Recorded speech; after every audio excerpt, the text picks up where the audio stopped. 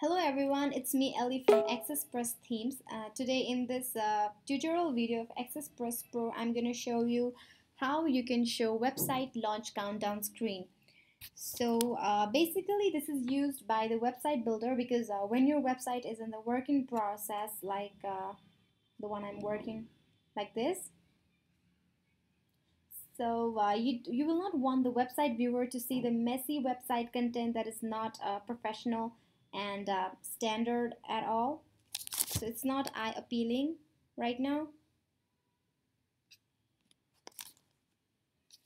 So we use this website launch countdown screen so that the website viewer will know exactly how long it will take us to complete the website and to make it public. So to do it, let's go to the WordPress dashboard. Here in the left side, click on Appearance and go to Theme option. Then you'll have a separate option here right at the middle down, that is website launch countdown. Click on it and you'll get a series of options, that is activate countdown page. You need to check to enable. Then website launch date, you can select a year, a month, and days and second and everything. And you can have an animation, that is ticks, which ticks are chosen smooth. Let's choose the ticks. Then you can choose the circle color. Then write the text according to your requirement, that is a day, hour, minute, second. We have the default names here. And select each circle's color too. Let's keep it static for right now. And upload a logo from here.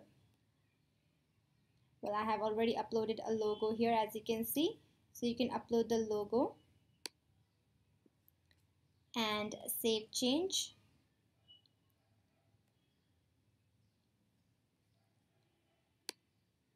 Now after uploading the logo, you can also add a background color. So let me select a color.